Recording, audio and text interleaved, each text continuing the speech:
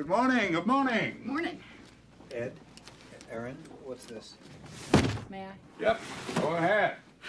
Well, you know what, Mr. Potter? We completely forgot your birthday this year, and seeing as how you've been so good to me, it seemed a terrible oversight. So what Ed and I have been doing the last few days is putting together a present for you.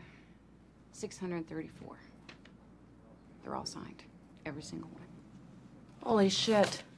Now don't go getting jealous, Teresa. Jealous. We have something for you, too. Internal PG&E documents, all about the contamination. The one that I like best says, and, well, I'm paraphrasing here, but it says, yes, the water's poisonous, but it would be better for all involved if this matter was not discussed with the neighbors. It's to the Hinckley Station from PG&E headquarters. Stamp received March 1966.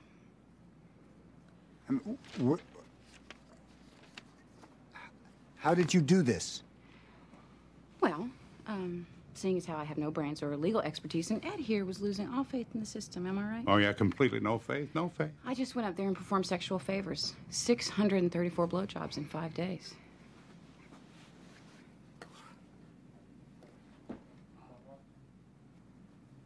I'm really quite tired.